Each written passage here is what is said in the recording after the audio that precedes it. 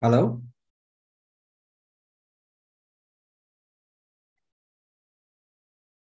Okay. Hello? Hello, sir. Can you hear me? Yes, Sunil. Yeah, okay, good. Yes. So, let me know when we are good to go. Yeah, okay, okay. Satish, can we go to that? Okay.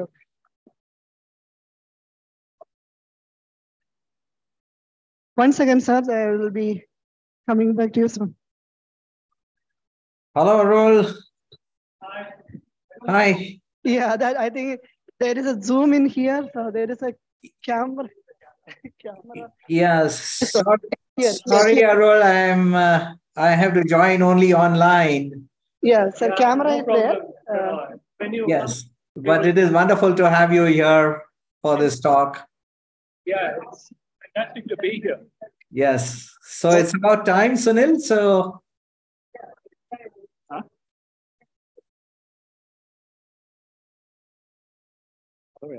Other way.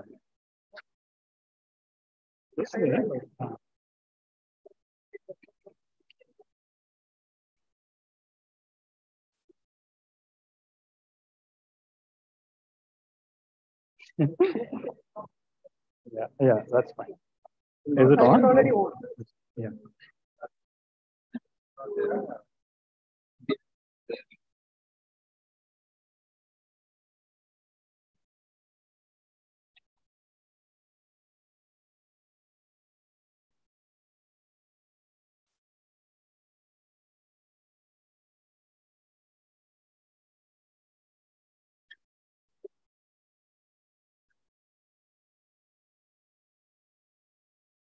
oh, the slide is very nicely visible.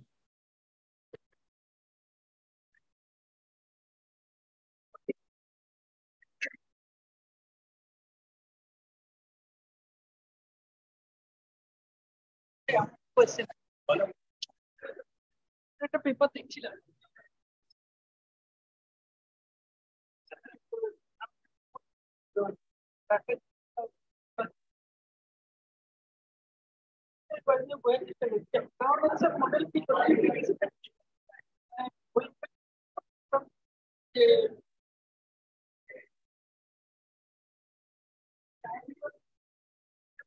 Sunil, is it time to go?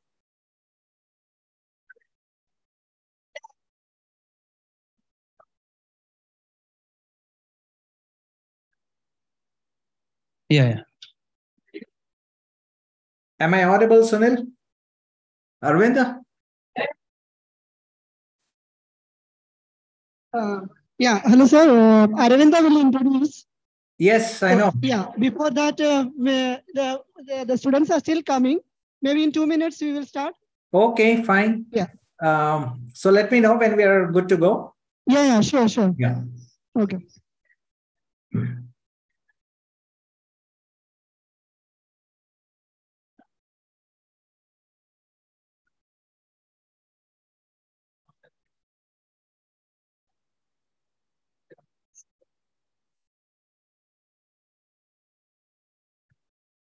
Okay. Yeah, I think now it's a time. Okay, 2 minutes. Fine. 3. No. Yeah. Anything from you? Slide is not changing. Yeah. Please. So maybe somebody can change here, right? So maybe by slide. But let's get it another one here. Okay. So should have probably checked. To talk some basics.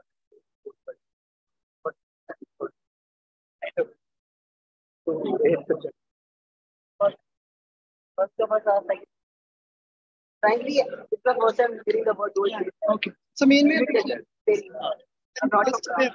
but unitary did. Yeah. No. Unitary you don't know. Yeah, I think Quantum mechanics. So a unitary operator, Hermitian operator.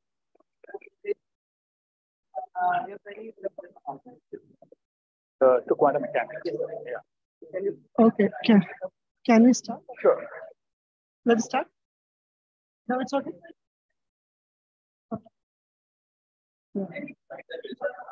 Yeah. Okay.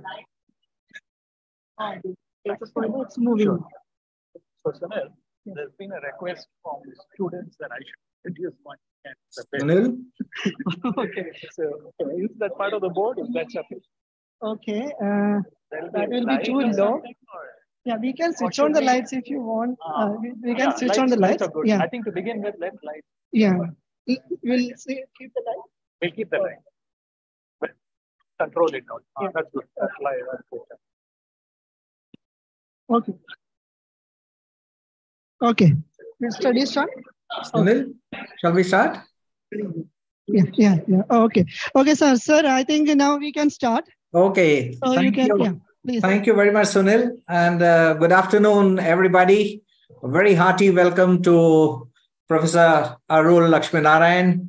It's such a great pleasure and a privilege to have you here, Arul. I'm sorry I'm able to join only online, but I'm really very happy to host today's seminar. The Center for Atomic Molecular Optical Sciences and Technologies is jointly hosted by IIT Tirupati as well as IISER Tirupati.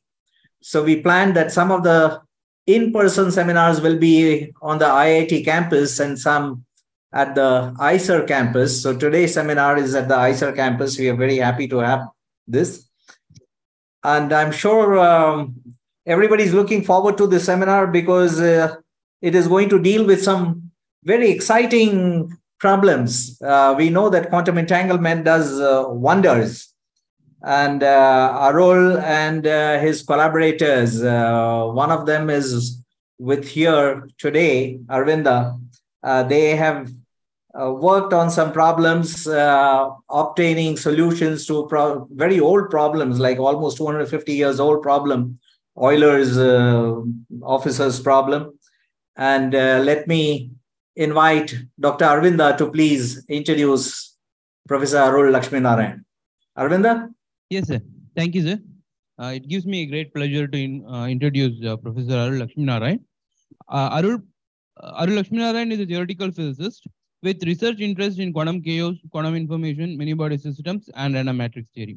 He obtained his PhD at SUNY in New York, followed by postdoctoral work at PRL, Physics Research Laboratory, where he subsequently became a faculty member.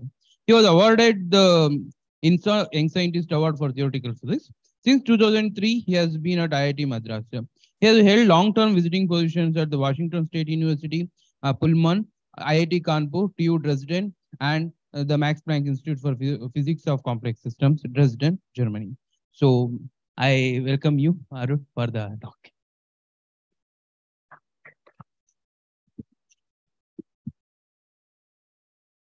Thank you all very much. Am I audible? Is this? I'll put it on. Yeah. Hello. Hi. Yeah. Is this better? Is this better for all of you? Yeah, I think it's better. Yeah.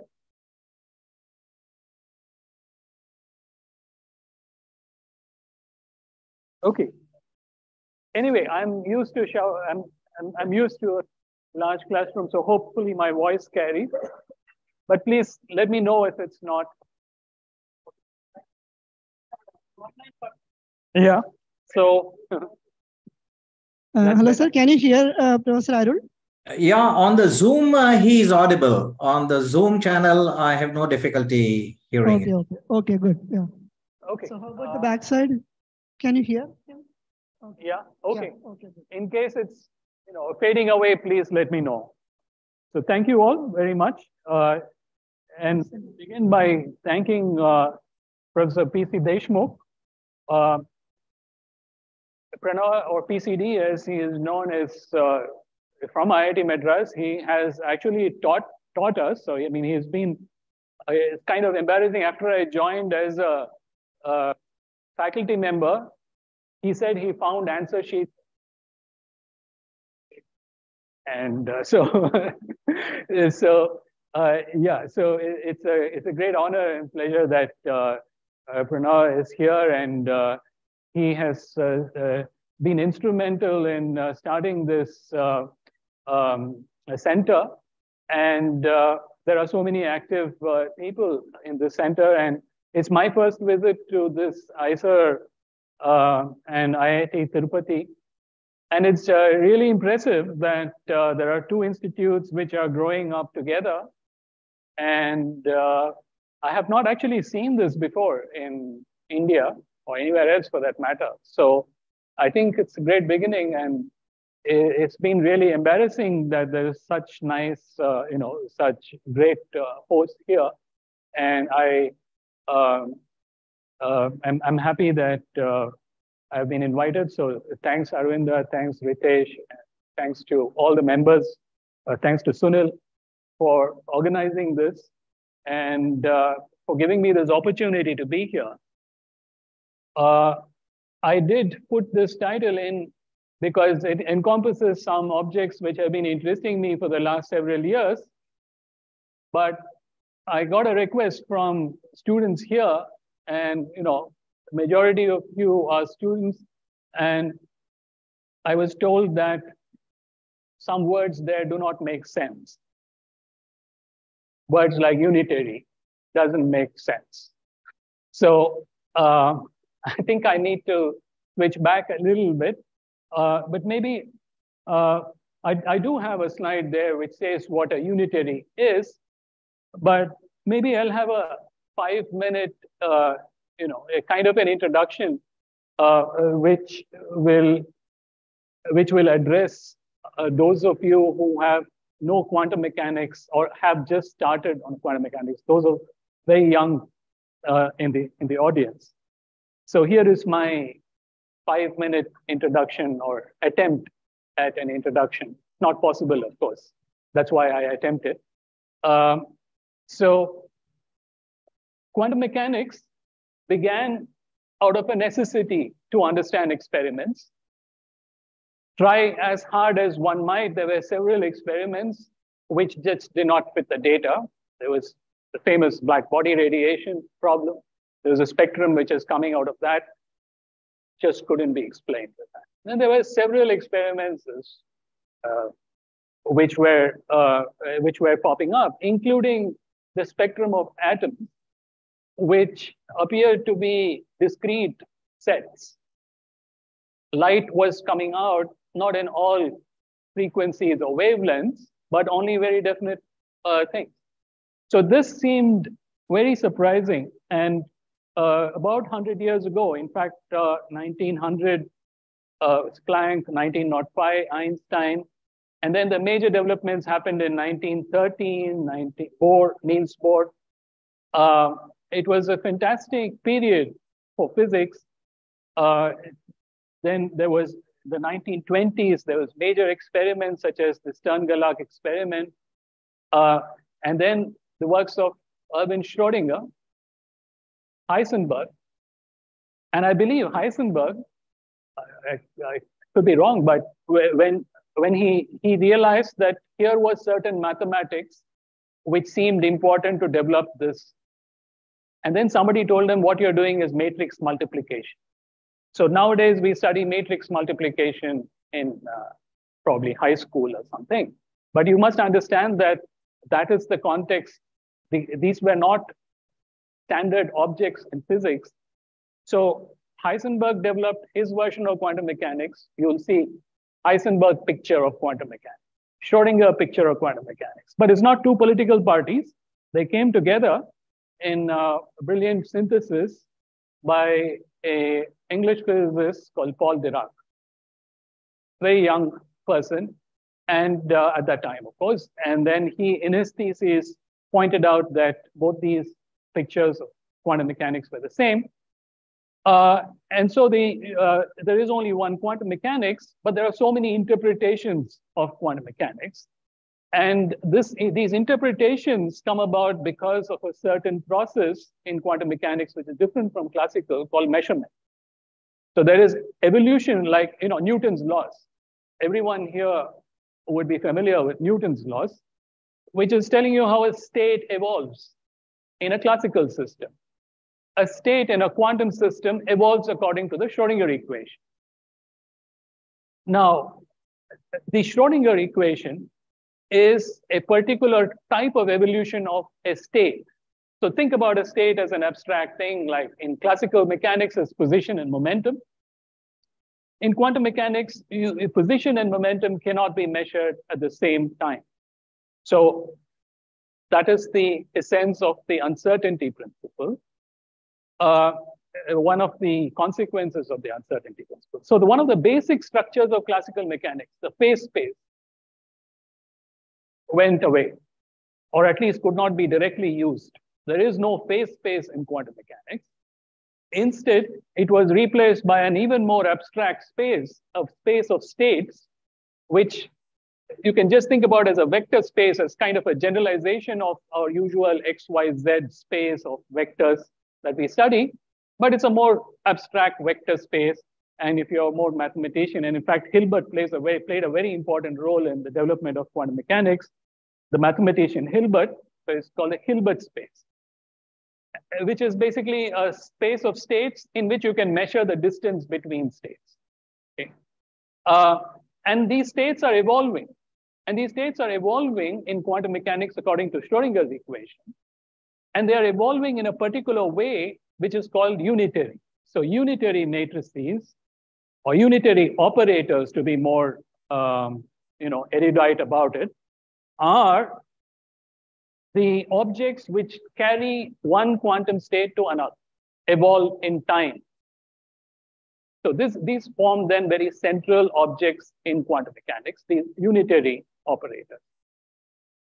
Exactly why they are called unitary, they keep together things in the sense of there is no escape or there is no dissipation, there is that kind of a thing. You could think about classical mechanics. Those of you who have done classical mechanics to some extent would be familiar with things like canonical transformation, right? Canonical transformation. The equivalent of canonical transformations in quantum mechanics are unitary transformations. And so these are the principal way in which states evolve in space.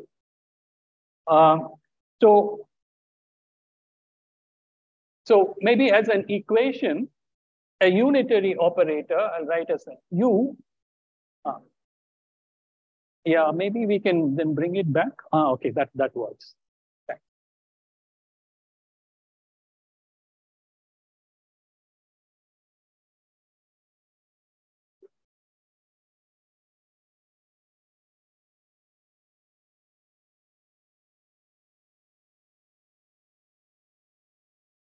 That should be fine.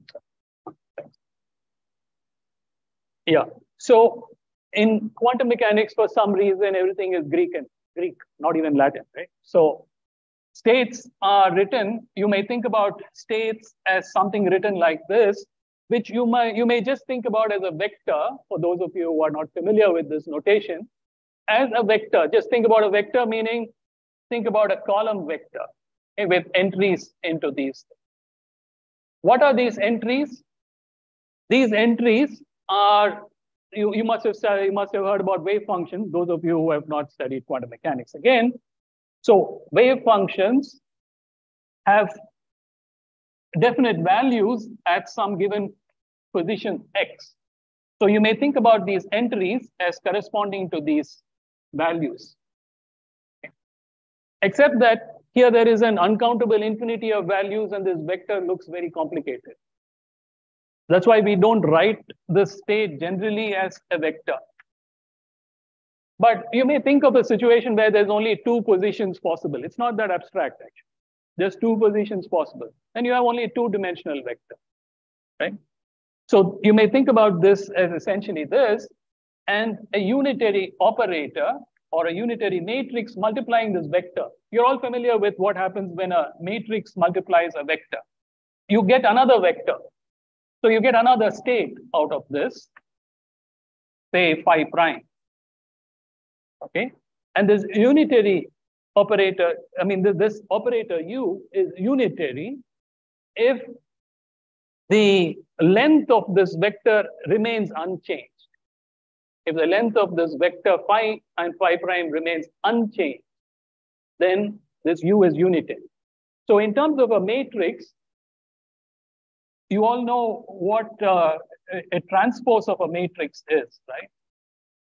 What does the transpose of a matrix do? If I can expect some response from second year students alone. Very good. There's an interchange of row and column. So it's just a reflection about the diagonal, right? And you all know what a complex conjugate is of a complex number. So the entries of a unitary matrix in general complex. So you take complex conjugate and transpose of this. You call this object an adjoint. And an matrix U is unitary if this adjoint is its inverse. Inverse is the same as adjoint. So then this ensures that this length of this vector is preserved. That's why it's unitary. Okay.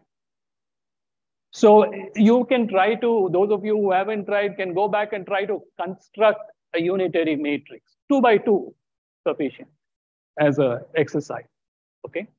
So they play a very important role in quantum mechanics, in general physics, because all time evolution is described by unitary operators. Right? Now, I said that quantum mechanics, there's only one quantum mechanics, many interpretations. That's coming because of a certain aspect of quantum mechanics called measurements, which of course we have to do. Experimentalist necessarily has to get some information out of these states. And that comes about when you make a measurement. But actually, my talk doesn't go that much into measurements, so I'm not going to go into that. So any quick questions?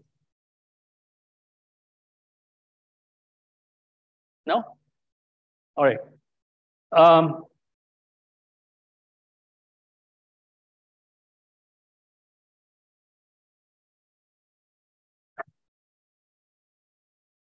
So let me tell you one more aspect of a state, which is kind of strange in quantum mechanics, okay?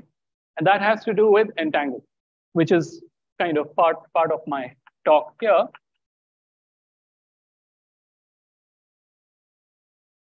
Now, yesterday we had a great landing, soft landing of the Chandrayaan on the moon, a fantastic achievement.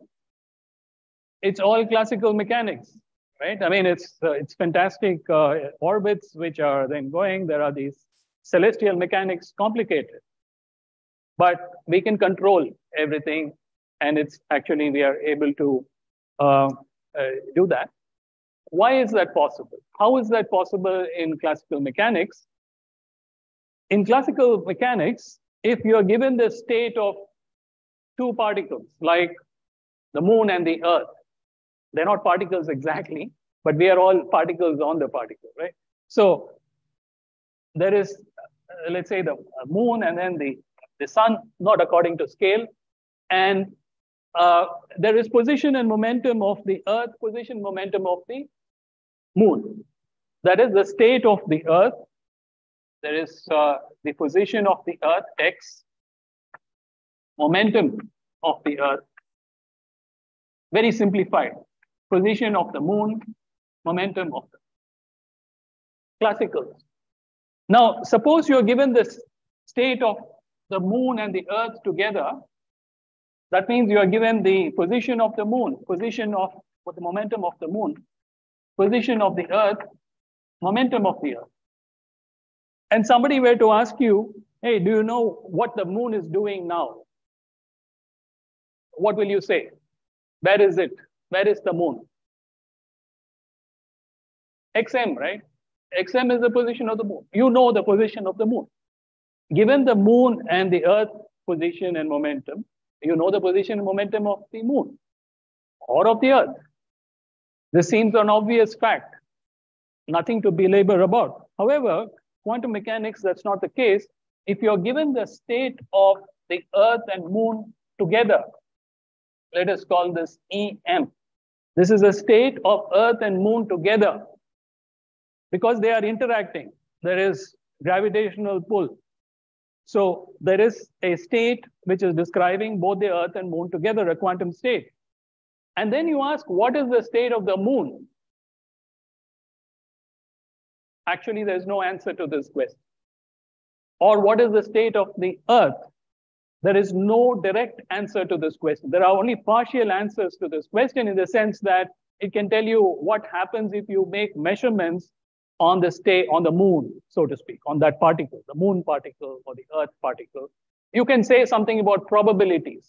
This is one of the key differences between classical and quantum mechanics, that quantum mechanics is intrinsically probabilistic, stochastic, whereas classical mechanics is not. It's deterministic. Even though there is chaos and so on, it is still completely deterministic. In quantum mechanics, it's a linear theory.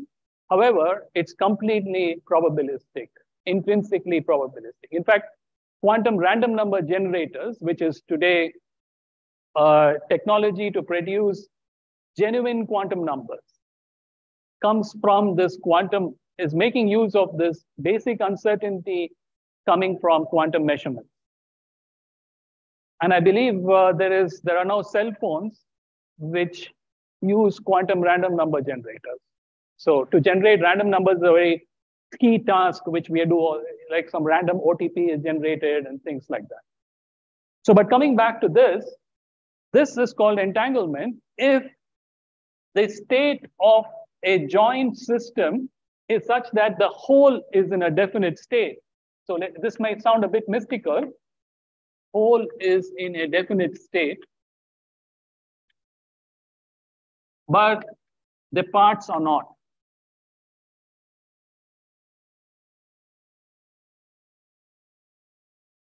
I'm actually quoting this from Erwin Schrödinger, who not only developed quantum mechanics, but was very quick to see all the major differences and quirks of quantum mechanics.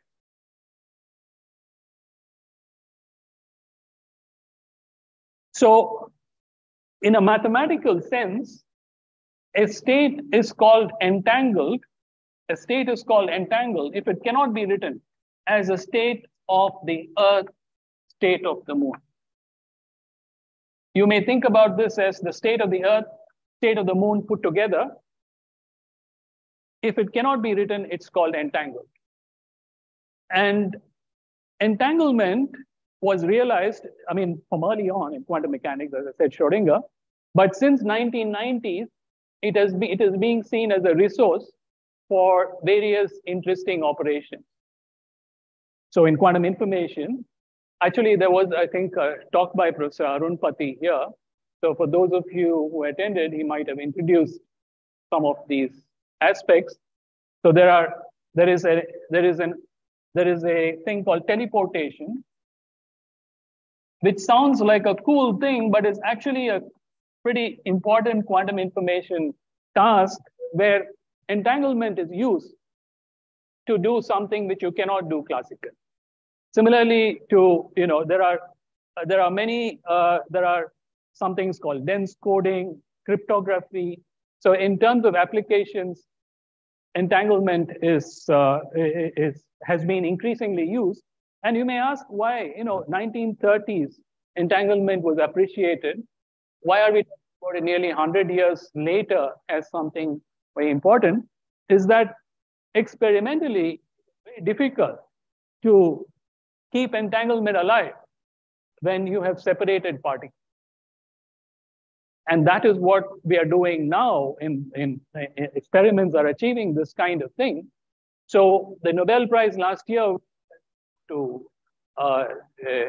3 people who were instrumental in experimentally testing the consequences, one of the major consequences of this entanglement, which is non-locality. quantum mechanics is different basically from quantum mechanics in viewing things as a whole. And if you make some measurements in a part, it can affect a distant part and create correlations between them, which is not easy to detect, which is not like any classical correlation. So entanglement creates these kind of correlations. So the Bell inequalities, which was developed by John Bell in the 1990s, were increasingly tested in experiments where there was entanglement between especially photons, which were increasingly separated, initially by meters, and then several hundred meters, and actually kilometers. And now there is, between satellite and ground, there is sharing of entanglement in these things. So this is where I think it's an exciting prospect. Otherwise, entanglement is responsible for chemical bonding and so on and so on. It's not something which is, but what is difficult is to keep this entanglement in macroscopically separated particles. Okay, so that's my, now you know what my 5 minutes is. It's about half an hour. So is there any quick question? Second year students, is quantum mechanics entanglement all perfectly clear to you? May I proceed to my talk? Yes.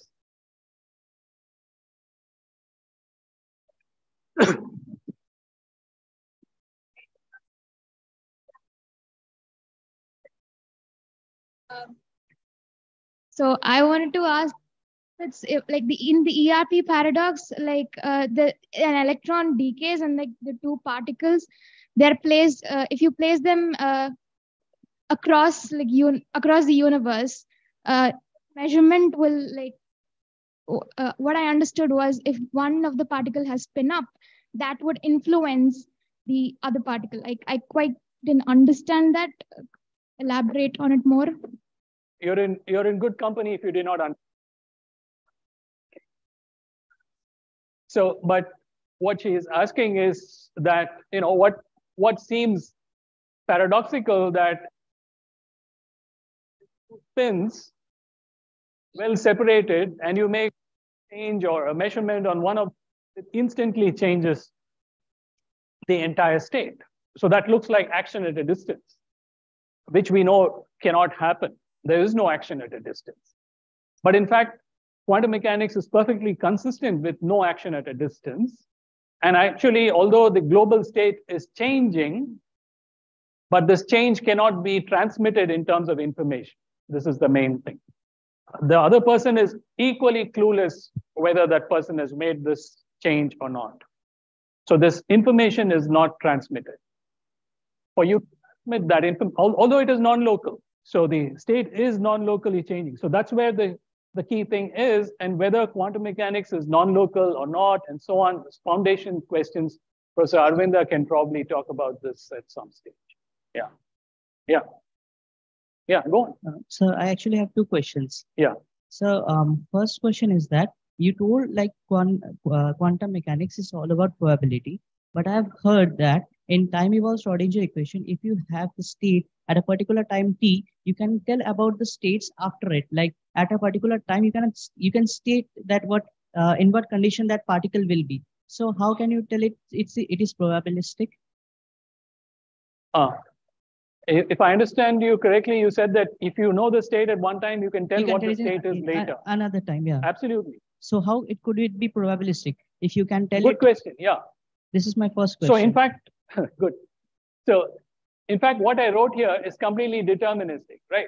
There is a state phi, and after some time, maybe I'll put the time as some argument of this thing. Here, after some time t, it is the state. In fact, let me put time 0, time. Perfectly deterministic. You're absolutely correct. Schrodinger equation is a deterministic equation. The probability comes in measurement. When you make a measurement of a state, there are various possibilities, and those possibilities are not controlled by you. There are probabilities it's like a coin toss, but not at all like a coin toss. It's like a coin toss in the sense that the outcomes are probabilistic. But direct. So measurement is where the probability enters. Yeah. Thank you, sir. And my second question is like, I have heard that in quantum mechanics, we talk about imaginary time. Okay. So from that, can we conclude? No, not me, but maybe there are others. Okay. So can I say that there is imaginary dimensions, like imaginary length and imaginary dimensions or something like that?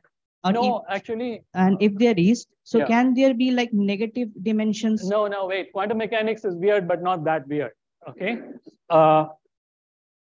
First of all, there is no imaginary time. Imaginary numbers play an important role in quantum mechanics. Complex numbers play an important role in quantum mechanics. So let me write down the Schrodinger equation. I, square root of -1, imaginary. H bar, Planck's constant. Derivative with respect to time of a state psi is some operator or matrix H multiplying that state psi. Okay, this is Schrodinger equation. And such a simple, beautiful equation. Schrodinger slept on the equation for 1 year because he was worried about the I. Till he was convinced that this is it. Nothing can, there's no negotiation. You can't write a proper equation, real quote equation. But this has nothing to do with time is still weird.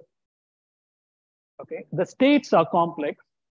These states are complex. These vectors, but not time. Thank you, sir. Thanks. All right, so let's, yeah, there's one more. Arul, if I may, I'm sorry to interrupt. Yes, please, Pranav. But I think it's wonderful that we are having so many questions. But this is the only time I'm going to have questions. So. Yeah, but my worry is that we will lose a lot of time on this. So may I suggest that we have the questions after your talk and you move on to the talk? Yeah. So, and we can, discuss at a yes, and then I think the students will continue to have questions, and maybe Sunil, Arvinda, Sambudha can address them in due course of time. Thanks for the intervention, Pranav. Otherwise, this is not going to. Yeah, work. Sorry, because this would not. Yeah. All right. Thanks. Sorry. Oh, good. Yes. So let me go on to tell you about this work, which is done with a bunch of people over several years. This is a student of mine, PhD student, who is now a postdoc at Max Planck for Complex Systems in Dresden. Arvinda, here, he is faculty at IIT Tirupati. Ramdas is doing his postdoc with me. Vijay Kodiyalam is a mathematics professor at Institute of Mathematical Sciences.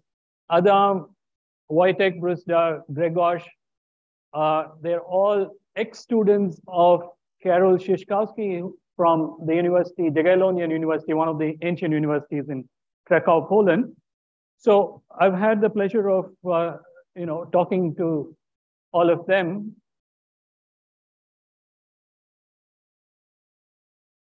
Doesn't seem to be, no. Okay, good, thanks. So I talked about the Moon-Earth state. Now, but we know that Moon and Earth are not alone. You have so many planets, and generally many body systems are there everywhere. Collection of electrons, atoms, and they're all interacting. This is actually quite a difficult problem, and a lot of time has been spent in science to describe approximate methods, numerical methods, and so on. It's actually a difficult problem in general. And what our larger goal is try to find minimal models which describe the essence of these many body problems. And what are the essence? So one of the essence is unitarity. I just described unitary operators and so on. So in fact, unitary, that is, the evolution has to be unitary to keep to the script of quantum mechanics as isolated quantum systems. Locality means that interactions are not happening between very widely separated particles. Okay, so no Zoom calls between particles. All right, so it's all local. So that's what this is. And in fact, such like systems are now being built and controlled, as I said, in experiments. Here is an example of this experiment done by Google some time ago, maybe 2019, where you're seeing these squares here. These are all single particle unitary operators. So there's quantum mechanics going on. If I write square root of W, that's a particular unitary operator. Okay. There is a state which is putting in here, let's call it 0, initial state. Don't think about it as 0 as a number, some initial state. And then there is this operator that acts on it. Okay, so similarly here. And then there is another unitary that acts on it. You may think of this x-axis as time. And these things which are joining these unitaries, these bars here, these bridges, they are actually interactions. Okay, so you may think of each of these things as a quantum bit or a qubit, that is 0 or 1. So you can think about this as a quantum bit where superpositions between 0 and 1 are possible. So what happens is it's put through this unitary machine with these interactions and these unitary operators. And what comes out of this is your final state. And this may seem like a pretty trivial thing, but as a matter of fact, if you want to do such a computation with, let's say, 50 particles, 50, that's it. You need a resource of 2 power 50. You need to deal with matrices of the order which is exponential in the number of particles. So 2 is the smallest number of states you can have in a quantum system, like a 2-level atom.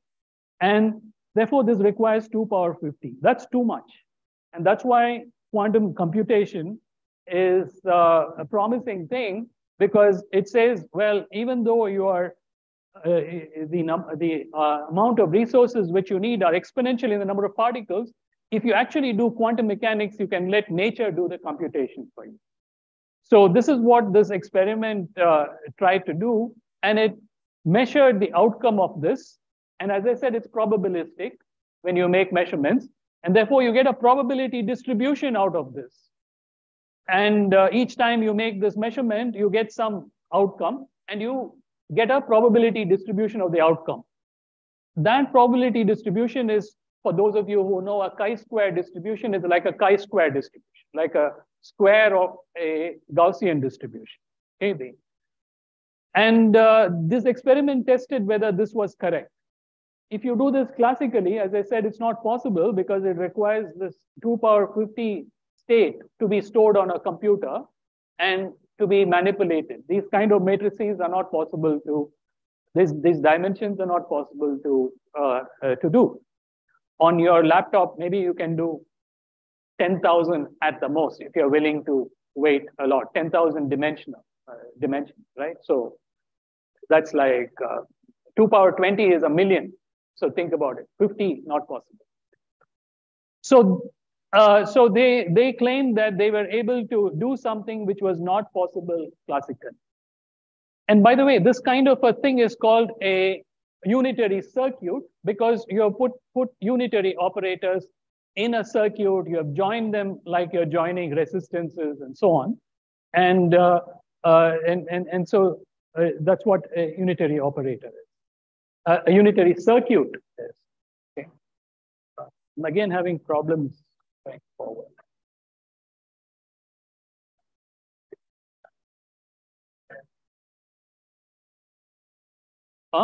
Just between these two operators. So actually it is in a 2D configuration, like what you're seeing here. So, so the qubits are here. No, I think so these are the gates. Yeah, so these are the gates and they are being connected locally. Yeah. But they can be spatially separated or no? Not really. Like this one, which appears to be non-local, is actually these two. Right, but that is allowed. Yeah. Oh, okay. But it's not long range in that sense. Got it. Yeah, thanks.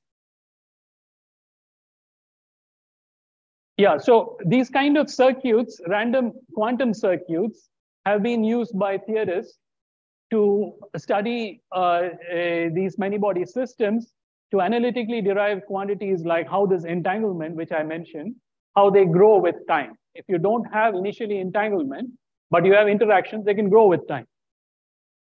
And how some information which is localized somewhere gets scrambled and is spread all over. So if information is spread all over, it will be difficult to retrieve that information. So here are some other experiments which talk about this kind of a thing. So here is a many particle system where there is this is in this pure state psi, and then there is unitary dynamics, which is taking you to a more complex state. And we are interested in knowing how this small part of this complex state, whether it looks like some thermal state has been reached, some thermalization has been reached. So this is an experiment which seek to do that in a many-body system. Because entanglement is also driving this kind of thermalization in isolated quantum systems. So what happens to these states? So a state can look as simple as this. If you just think about spins as having up and down, so here are up, down, and so on. And here you can entangle two of them. Let's say these two up and down spins into a singlet, and then let the state evolve. So this entanglement spreads. And also because of the dynamics, new entanglement is coming in. It's not just that this spreads. And this many-body system gets typically entangled. But as I said, you have to think about this state as a whole. It's not possible to think of this as if this is entangled with this, or this is entangled with this. This entire bunch is entangled. So this is called multipartite entanglement. And I would encourage you to think about this entanglement via this picture, which is a picture of what's called a Borromean ring. There are 3 rings here in which no 2 are linked to each other. But actually all 3 are linked to each other in the sense that all 3 are inseparable, but any 2 are separable. You see, if you look at the green and the blue, the green is entirely inside the blue. They're not linked at all, but actually all 3 are linked. These are called Borromean rings, but you will find this everywhere.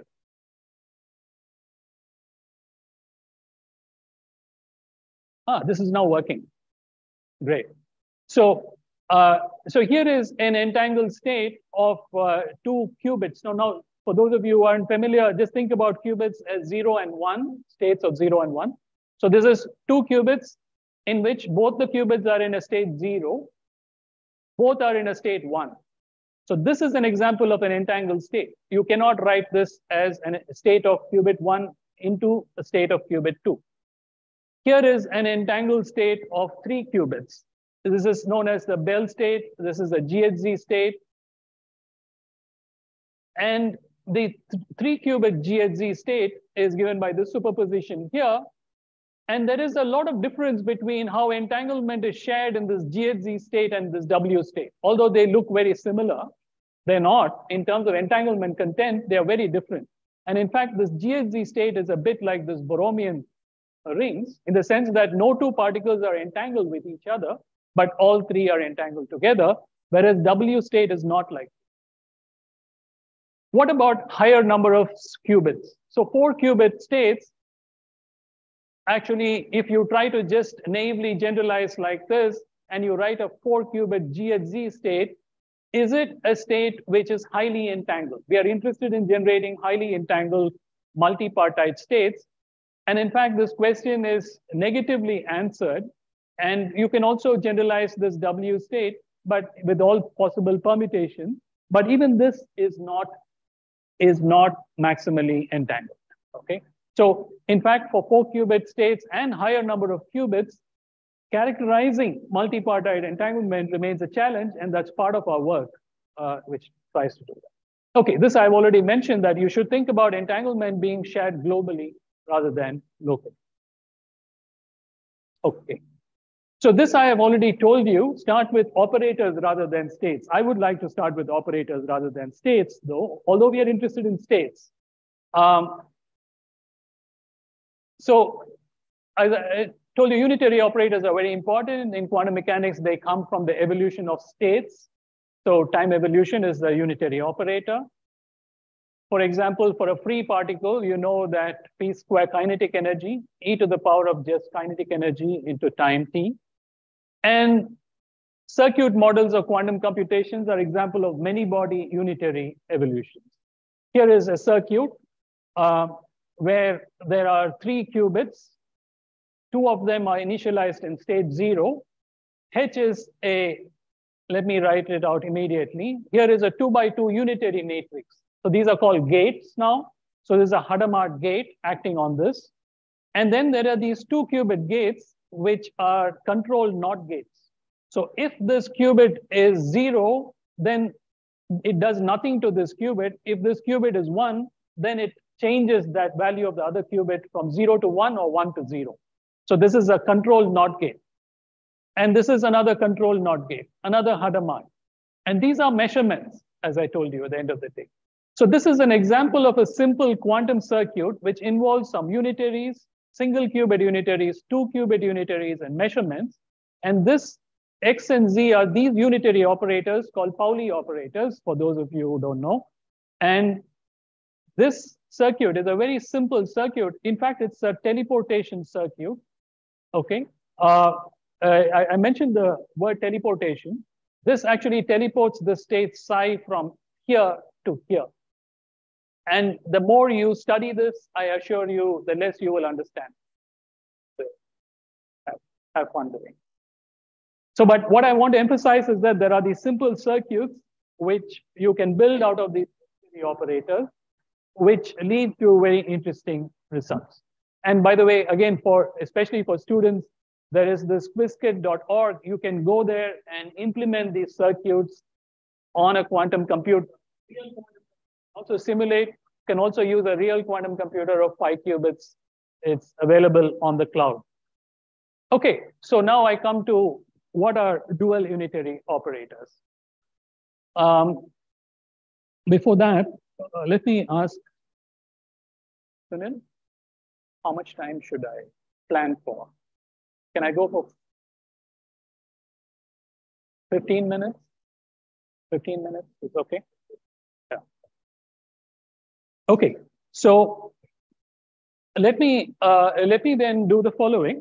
I'll introduce you to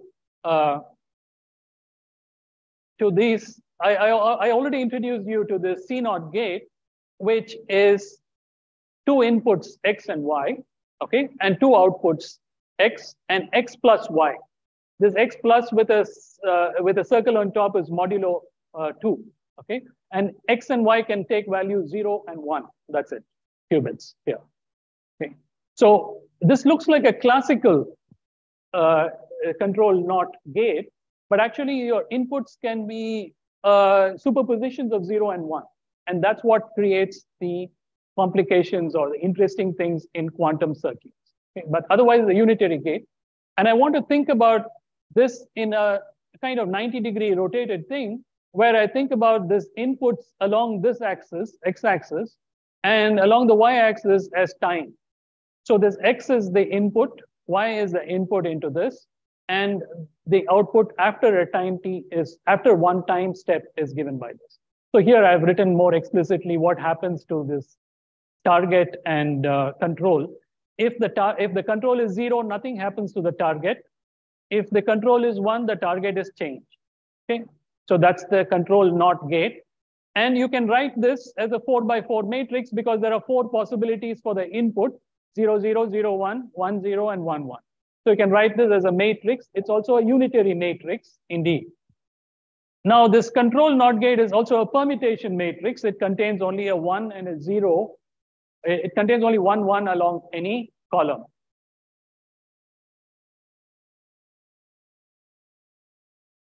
Okay, so in fact, this control NOT gate can be used along with the Hadamard gate to generate maximally entangled states, such as these belt states out of unentangled states. So these control NOT gates look kind of innocent, but actually they are the key elements of a quantum circuit, because they are the ones which are creating interactions and all the complexity in it. So when you look at a quantum computing circuit, how good a C0 gate is being implemented is the key to this.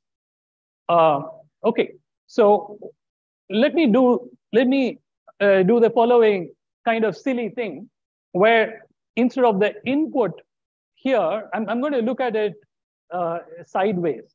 The input I'm going to look at as the control, and whatever I'm getting at the target is going to be my output. Okay, so I'm going to just rotate this by 90 degrees essentially. That is, I'm going to look at this element as being this element here, where the input, so this is a new gate now. A blue gate is not C0 anymore. The input is these two control gates, and the output is these two target 0, 0. So you see 0, 0 goes to 0, 0. This is the other possibility where 0, 1 goes to 0, 1 in the control NOT gate. But now the control bit is coming here. So 0, 0 goes to 1, 1. You see now the problem. There are two inputs, 0, 0, which is going to two different outputs. This cannot be unitary. A unitary operator cannot have two inputs which are different and lead to the same output. Okay, so, or in this case, the same input lead to different outputs. This is not physically, you have one particular input, you need a unique output out of that. Okay? So in fact, this blue gate is not unitary. And we can see that we can write it out in more full. And this is called a realignment operation. It's not a unitary operator. So you can take this matrix, this C0 matrix, and you can get that directly. You can get that directly by doing the following. Split it into 4 2x2 matrices, okay? And then take this matrix and make it this 2x2 matrix, the sub-block, and make it into a row vector. I mean the first column rather. So you get 1 0 0 1, and then take the second one 0 0 0 0, third one 0 0 0, that thing. So in fact, that's how you get this. It's not unitary. So in fact, let us define a dual of a unitary to be something which remains unitary under this realignment operation. Then you call such a matrix a dual unitary operator. So a dual unitary is a subclass of unitary operators where you will do this particular operation where you're interchanging the input is essentially your the control input and output across time. So that's why this is called dual, because it kind of changes the role of space and time. So this is space in this direction, time in this direction. Okay, but if it remains unitary, then you call it dual unitary. A matrix is not, a matrix is just a collection of elements here. Yeah, it's a linear operator. The unitary dual matrix, just linear. Yeah, like it's like any other matrix. Yeah. Like we represent it in bracket notation. So this also we can represent it in a linear form, right? Like we used to do in normal matrices. Yeah, it's just, you just think about it as a normal matrix, only it's not unitary. And sir, is Bell state somewhere related to Bell numbers? I don't know. No, not at all. No connection. There's no connection. There are different bells also. Thank you. Yeah. Okay, so this, let me introduce a new actor in this called the swap gate, which actually maybe I may not have the time to go into the details, but let me introduce the swap gate here, which is just taking two inputs, or the state here, phi 1, phi 2, and interchanges them. Okay, and that's just a swap gate. And the swap gate can be implemented by 3 C0 gates. So you can actually verify this already. So the swap gate is a very peculiar thing, which is highly non-local because it's interchanging two particles. but it creates no entanglement. You see, this has got no entanglement. This has also got no, anything that can be written as a product has no entanglement. Because you know the state of the parts, not only the states of the whole. So here is a swap operator written as a matrix. It takes 0, 0 to itself, 0, 1 to 1, 0, 1, 0 to 0, 1, 1, 1 to 1. Okay, here is a swap operator. And now if you do this realignment operation, which I told you, split it into 4 2 by 2 blocks, take this matrix, pull it out, you'll get again the same 1, 0, 0, 0. Take this, pull it out, you'll get again 0, 0, 1, 0. So in fact, here the realignment is itself, and the swap is a dual unitary operator. Okay, the swap multiplied by the C0 gate, C0 is itself not a dual unitary, as I said, but swap is a dual unitary, and swap multiplied by a C0 gate is actually a dual unitary operator. In quantum computing, it's called a double C0 gate because it can be realized with just 2 C0s. Okay. So again, a very simple matrix like this. And in fact, we can define a T-dual operator or a gamma dual operator in the literature. It's called by both names. If a unitary U multiplied by the swap or swap multiplied by unitary U is dual, then you call such a U a dual unitary. Okay, so what we have learned so far is that there is something called unitary operators or unitary matrices, and there are 2 operations which you can do on them. One is this realignment R, other is this partial transpose or gamma, and if they remain unitary under each of these operations, they are interesting dual operators, dual unitary operators. So in fact, the C0 gate is an example of a dual operator. Okay, so I'll skip this mathematics maybe for the lack of time. But let me say that dual unitary operators, they maximize some operator entanglement. I mentioned about entanglement in states, but actually given an operator between 2 particles like the C0 operator, you can also measure how entangled these operators are. And they optimize, and these dual unitary operators are actually maximum operator entanglement. Okay, so the swap operator, for example, although it creates no entanglement, has maximum operator entanglement.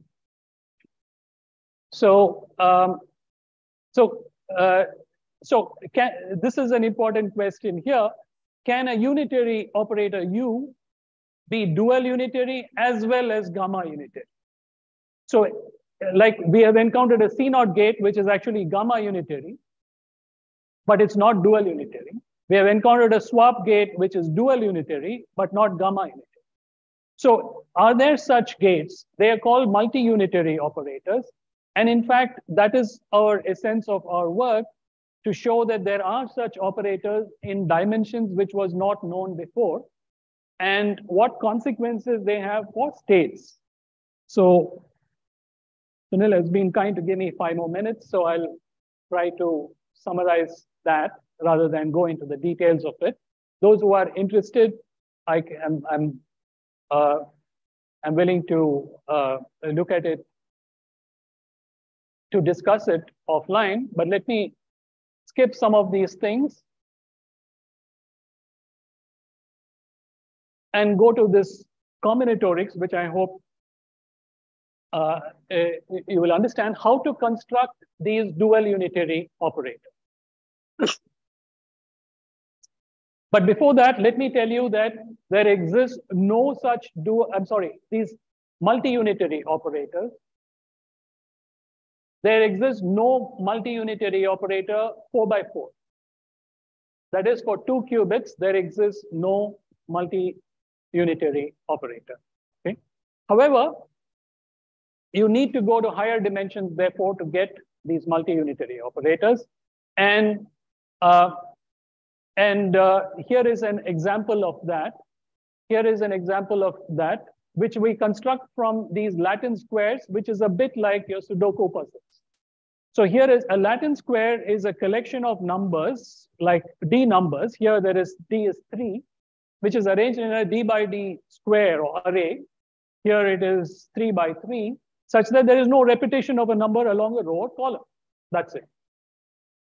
So this is an example of a Latin square. Here is another example, different from this. Now you put them together. You put these two together, you will get this Latin. You'll get this thing.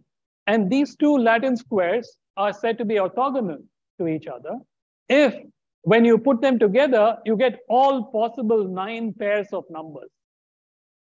You see, you get 1, 1, 2, 2, when you put them 3, 3, 2, 3, 3, 1, 1, 2, etc. So you get all of these numbers, in which case you call this an orthogonal Latin square. Why is this an interesting thing? Because if we construct, so this is actually a permutation of 9 elements. You may think about this as permutation of 9 elements, 1, 1 to 3, 3, among itself, to itself, to this set. So this is a permutation. You may write this state, a 4 particle state from this. You can construct a 4 particle state from this in the following way. You say, you put the first column, this is just the permutation of 1, 1 to 1, 1, 1, 2 to 2, 2. So you put 1, 1, 1, 1, 1, 2, 2, 2, 1, 3, 3, 3, 2, 1, 2, 3, etc. You see, there are these 9 states. Now you think about this as a state of 4 particles of 3 levels each. The levels are written as 1, 2, and 3. It's like a 3-level atom. And this is a state of these 4 atoms, which are each having 3 states. And what is cool about this state is that it's a highly entangled state of these 4 qubits, they're called now, because there are 3 states. And it's maximally entangled, or it's absolutely maximally entangled of 4 particles with 3 levels each, because you can take any partition of it. Okay, so now maybe the students don't understand, but you have 4 particles. You take, let's say, these 2 particles, it will be maximally entangled with these 2. You take this particle, it will be maximally entangled with the other 3. You take these 2, it will be maximally entangled with this. You take these 2, it will be maximally entangled with that. So any bipartition of these 4 particles into 2 states will be that of a maximally entangled. And these, take it from me, that maximally entangled state, those of you who are not familiar, entangled states, they are like these Bell states, which are used to demonstrate non-locality, teleportation, and so on. So it's kind of fascinating that these kind of orthogonal Latin squares can be used to create these absolutely maximally entangled states very easily. So there is a connection between combinatorics and quantum mechanics. Yeah. So can I say a state is maximally entangled if it can be represented as a combination of the, for example, here we have combination of 2 elements such that no elements repeats. So can I say that a state can be maximally entangled when they can be represented as a combined products of 2 such that none of them repeats? Can I? It's a more subtle question, but the question is basically, when can you say that 2 states are maximally entangled, or 2 particles are maximally entangled? And my answer to that is not mathematical. It is that if you have only 1 particle, you know the least about the entire state. It is maximally entangled if you have access to only 1 particle, you know the least, in fact, nothing about the joint state of both the particles. So you need both the particles to tell something about the state of the 2 particles. See, I said entanglement is something where you know the state of the whole, but you don't know the state of the parts. So if you are access only to the parts, you know the least about the whole. In that case, you will call the state maximally entangled. One can go into the mathematics of it, but I clearly don't have the time. Thank you, sir. Yeah. So let's look at this orthogonal Latin squares. Sunil.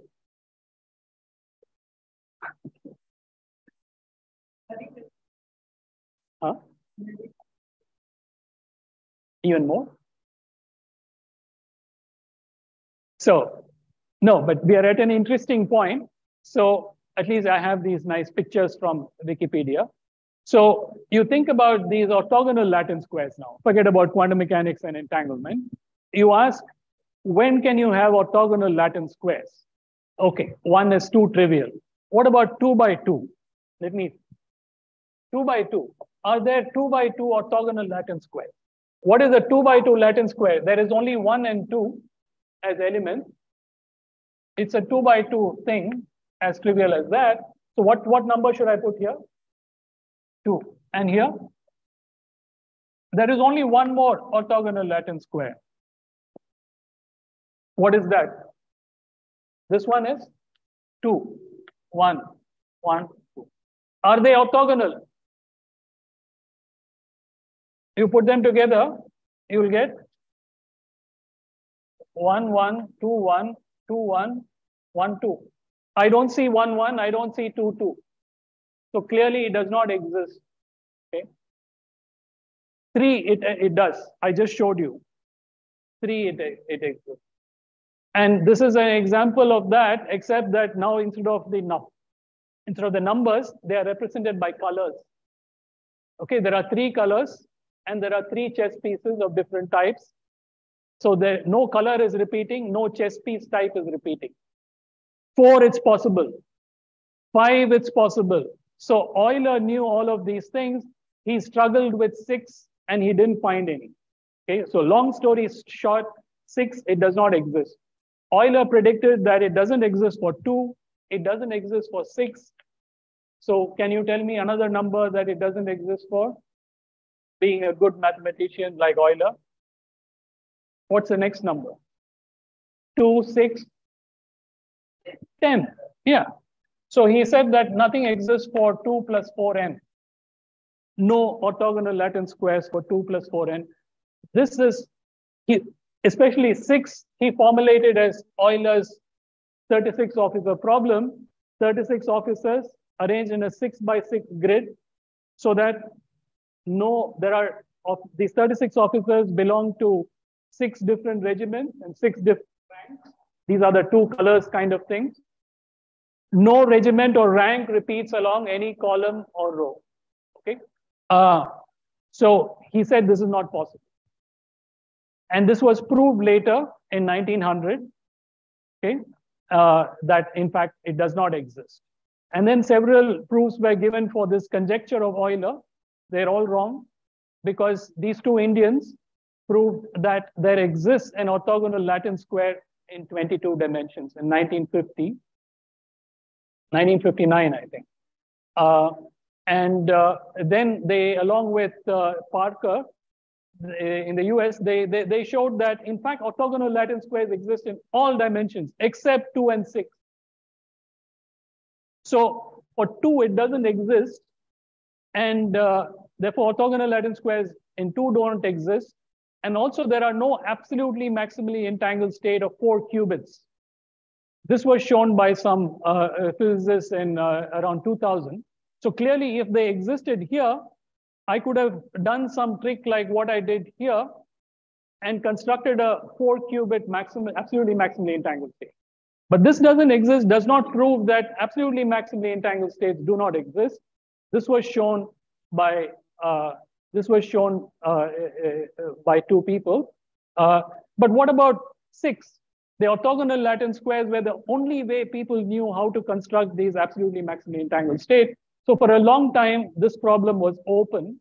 What about this? Are there absolutely maximally entangled states of 6-level atoms, 4 of them? So this is one of the simplest problems of many particle entanglement, and it remained open. What we essentially showed, since I'm running fast out of time, is that there is a unitary matrix which is 36-dimensional. So 36 by 36 matrix filled with complex numbers, such that realignment, the operation which I introduced along with the C0 gate, is also unitary. And also the partial transpose is unitary. So these two operations are also unitary. We showed that such a thing exists, explicitly constructing it. And the entries of that, quite interestingly, depended only on the golden mean, which we all know from Fibonacci and so on, and these roots of unity. So complex numbers come in essential here. It's not a real matrix, it's a complex matrix. And why are these two realignment and gamma essential? It looks like I have kind of done something very fast, going to orthogonal Latin squares, and then these R and gamma. I have not connected them very well. Let me just do that in one sentence here by saying that if you look at what is special about an orthogonal Latin square, if I say that I'm going to give you the first column, the first row, and the first entry is 2, then it fixes this number as 2, 2. See? That is enough information. See, if I give you this, and if I say entry in cell 1, 2, that gives you uniquely 2, 2. But if I instead tell you that the first row is taken and the first element is given, that also fixes uniquely. That is, out of these 4 numbers, any 2 of them maps bijectively to the other 2. This is the case, and this is the property that gives it the fact that it's an absolutely maximally entangled state, and therefore we have, in a sense, found some quantum version of these orthogonal Latin squares. So, in fact, there is a lot of work about quantum orthogonal Latin squares, which are now being studied as generalizations of these kind of Latin squares, where the Euler problem, you can think about the officers as being entangled or something. So this work was published in this paper. As I said, this is a joint work with Suhail and so on. You can also read general, write-ups for a more general audience. So this is a write-up in Quanta magazine, Euler's 243-year-old impossible puzzle gets a quantum solution. So there are several write-ups about this. And there was also an award given to the students for solving this. So we have gone on and shown that there are infinity of these solutions, and they are all very different from each other. This is what involved also the mathematician from IMSC. And I believe this was just accepted today, so in a publication. I haven't gone into the many particle. I started out by saying many particle physics. What is interesting about these dual unitary operators is that you can put them all together. You can put them all together in circuits like these and be able to solve them in a sense of finding correlation functions, which you can't find otherwise easily. So this is now a many particle system with many, many dual unitaries, and we can find these correlation functions exactly in time. Thanks to this unitarity property, these kind of things reduce, these circuits reduce to these, and further, because of dual unitarity, they reduce even further. And I'll just tell you the result, that these correlations survive only along one line on this. So what it effectively means, again, to just give you a picture other than the mathematics, is that these dual unitary operators, when you put them together into a circuit, creates a lot of scrambling and entanglement, so that the operators, localized operators, they spread out very fast and they get scrambled. And this you can control analytically and study the rate at which they are scrambling and so on. So this was, in fact, work with Professor Arvinda and Suhail. For details about that, you can see a rather elaborate paper. So let me summarize. Actually, this summary doesn't correspond much to what I was saying, but these two unitary operators are these multi-unitaries, which I talked about. It's possible to construct many particle states out of these, or many particle states which are absolutely maximally entangled. That I've already said. This part of the talk I haven't been able to go through in more detail, but they construct these things which we call Bernoulli circuits, as they are very they are the effects of an ergodic hierarchy. They are as chaotic as they can be. Another word which I have not used so far, which I usually use in my talks, is chaos. So this one is as chaotic as it can be from a quantum mechanical sense. Okay, there are a lot of interesting things to be studied, a lot of open problems. For instance, the generalization of these kind of Latin squares. There's only two, I said, 4 or 2 Latin squares, but you can generalize it to many particles. Like, for instance, each entry has 3 entries rather than just 2. Has implications for quantum physics. They are poorly understood.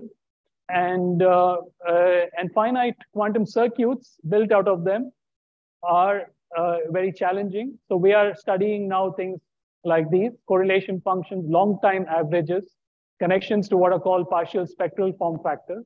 And also recently we studied what are classical equivalents of these dual unitary operators. All this is quantum. What about classical mechanics? Are there no dual unitary operators? I said that a unitary operator is like a canonical transformation. So we found that there were canonical transformations, classical canonical transformations, which have these properties like dual properties. And then they lead to very interesting many-body classical systems, which we build up. So they are interesting to study these things. So thank you for your attention. I'm sorry, really sorry to go over time. You'll excuse me for that.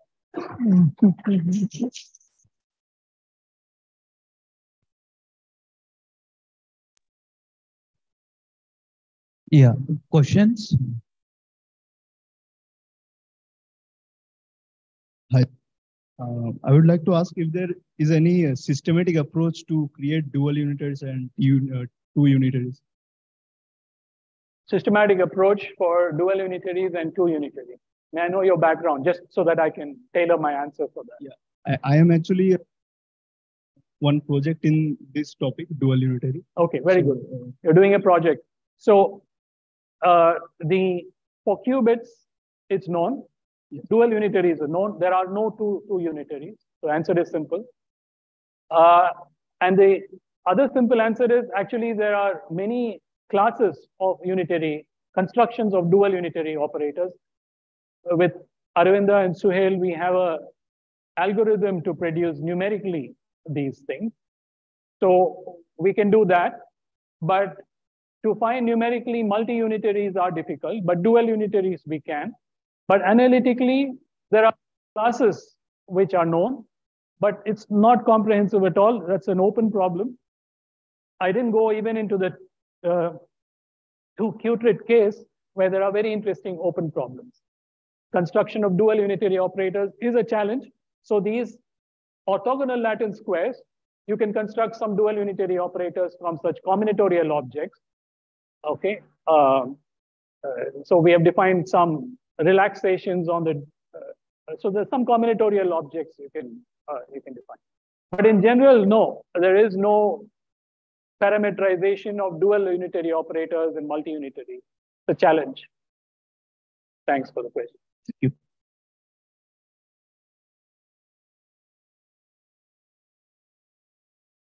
Sir, how can we quantum computing? How can what? Okay. Start studying quantum computing.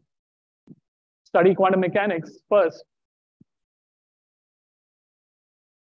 No, I'm not being facetious. You have to study some quantum mechanics, but you don't need to, go into quantum mechanics 1 and 2 and so on. You can have a fast start to quantum mechanics. For example, quantum computing, especially if you're interested in computing, I would say that start with just 2-qubit or single qubit gates, like these kind of things which I talked about. Implement them. There's this quiz kit. Learn how it's just, if you know Python, it's just one step away, and start playing around with that. I think that would be a nice way of learning, especially now that kind of opportunity is there for you. Yeah. Hi. So what exactly this operator entanglement does? Because as you said that this swap is essentially, it's not generating any entanglement, right? So what physically it does, like this measure, this operator entanglement? Thanks. So operator entanglement and entangling power. Entangling power you don't have a question about, or do you? There is entangling power and there is operator entanglement. There are two different things.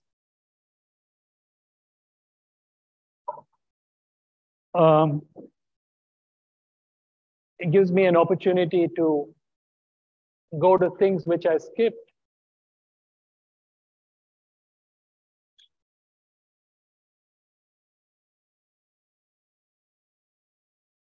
Yeah, so this is operator entanglement.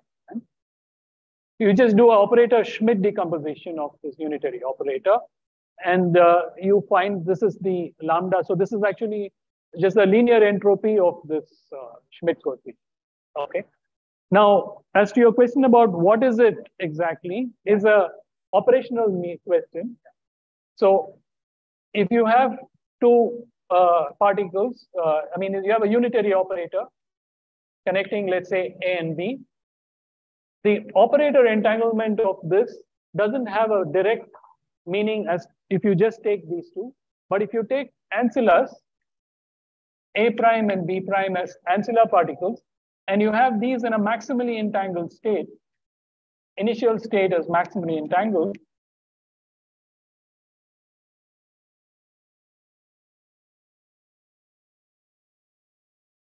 then it defines a 4-particle state.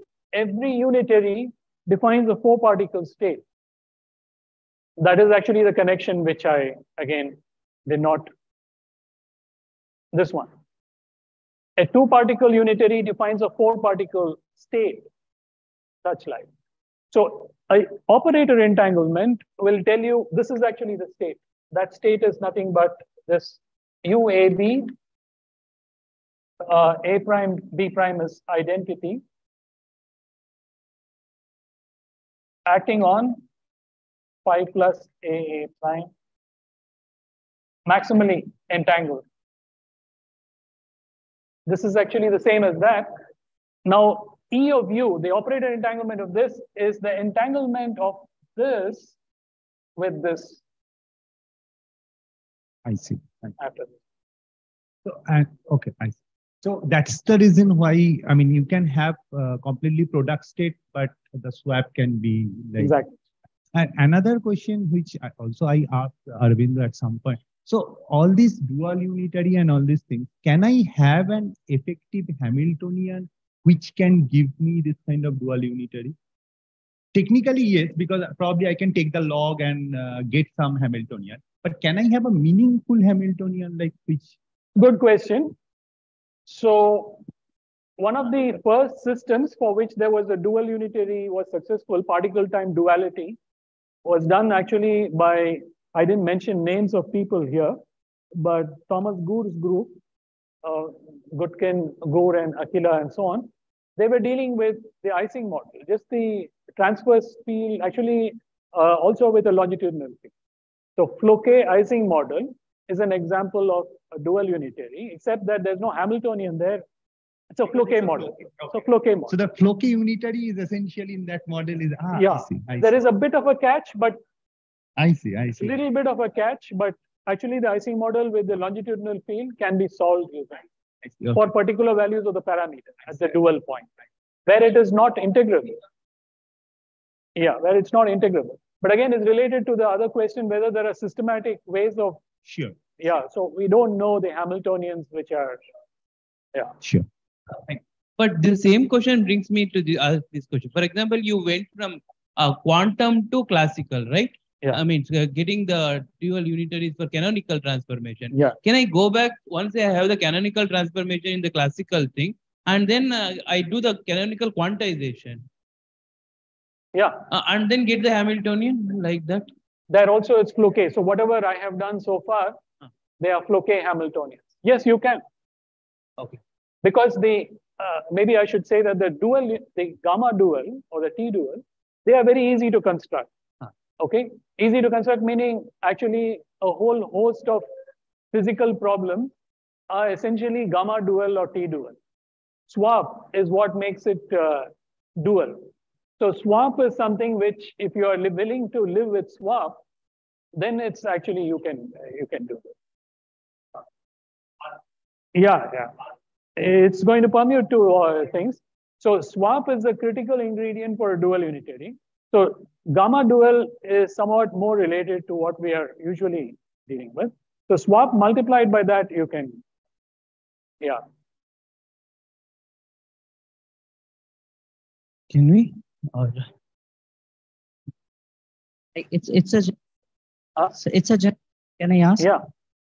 Sir, we have taught in the previous semester, like if you want to inverse a matrix, so it should be a square matrix and its determinant. So no, determinant should not be zero. Sorry, I'm sorry. The determinant should not be zero, and it should be a square matrix. But in physics, we sometimes use matrices which are not square, but although we can inverse it. So how can we just inverse something in mathematics in vector algebra? In linear algebra, and how it is not applicable in physics? Like, can I No, you're talking about some linear algebra problem, but I would say that look at, there's something called the Penrose inverse. What is it? Penrose. So there's something called singular value decomposition, which plays an important role in that. This is a linear algebra question out of my depth, but you can. Yeah, sorry, we have.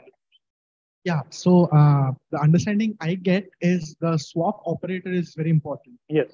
And if we're talking about a real system of qubits, say an ionic system or an atomic system, so how can one actually construct this kind of an operator?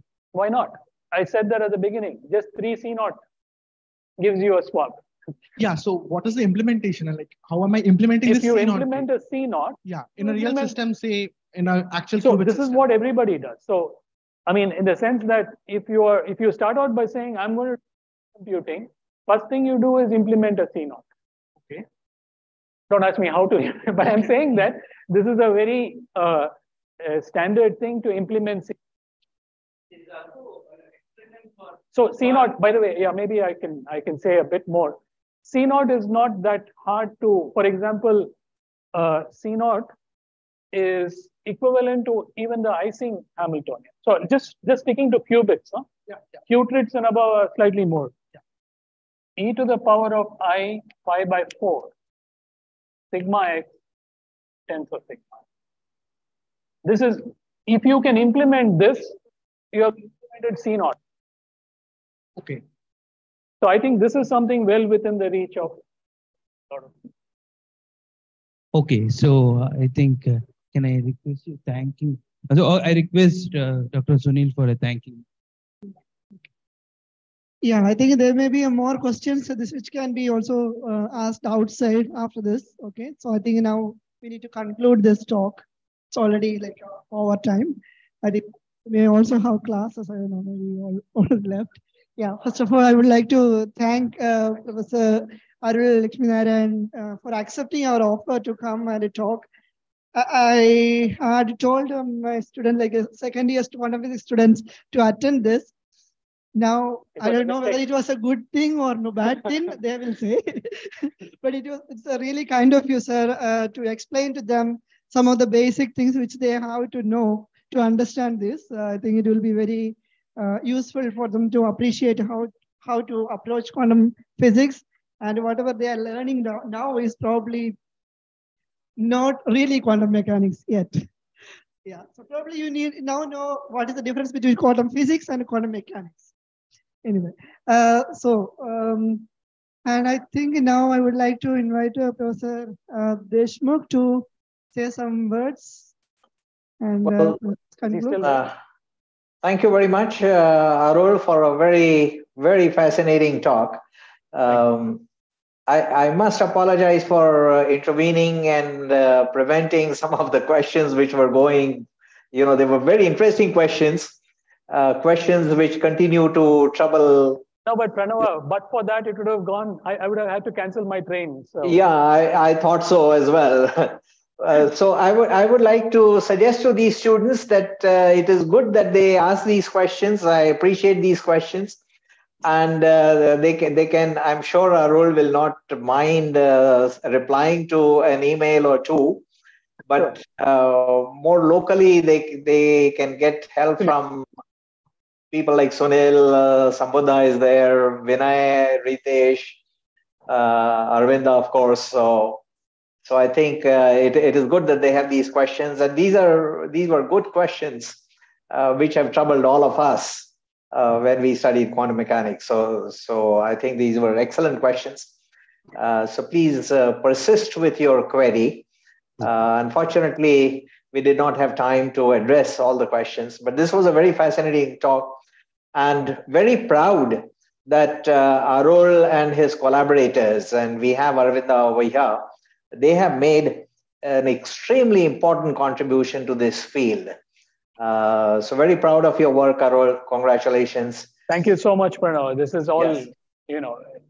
You wonderful work. Means I'm sure that some of the people in the audience will be able to get reports on the internet very easily and discover for themselves that getting a solution to a 250-year-old problem, which was considered to be unsolvable, and how quantum mechanics and quantum entanglement enables you to obtain a solution is really amazing. So wonderful piece of work. Thank you very much for this talk. Thank you. Thank you, Pranav. It's been a great pleasure. Thank you. Yeah, I think And I a should privilege. also say sorry to you because you could not really go the way you have planned your No, talk. Sunil, actually, because if anybody has to apologize, it has to be me, because so many experts here, and unfortunately, I did not it is go difficult to through part of satisfy it. everyone. There are a mix of everyone, like experts and also students who are just learning quantum physics. So because of that, yeah, it was not the way it was planned, I think. But thank you very much for taking us through the basic things and helpful for students. Yeah, thank you. Okay.